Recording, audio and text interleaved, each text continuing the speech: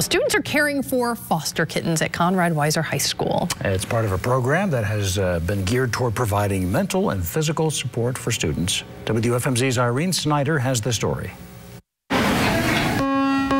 For some, the bell at Conrad Weiser High School signals the perfect time for a break. And how better to spend a free period than playing with kittens? It makes me happy. Meet Jelly Bean, Dottie, Reece, and Tootsie, 8-week-old fosters from the Animal Rescue League of Berks County. They're too young to be adopted, so para-educator Colleen Toal brings them to school.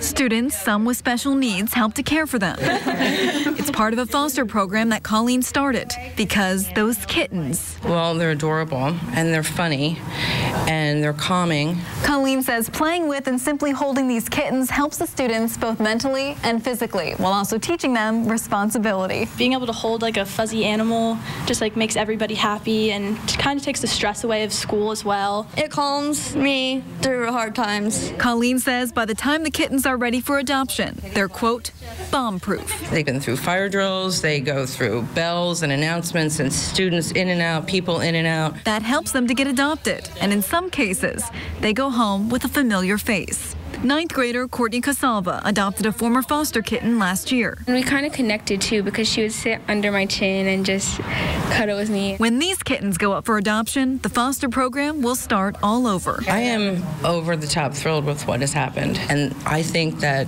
it has improved the kids' lives and the kittens' lives. Irene Snyder, 69 News.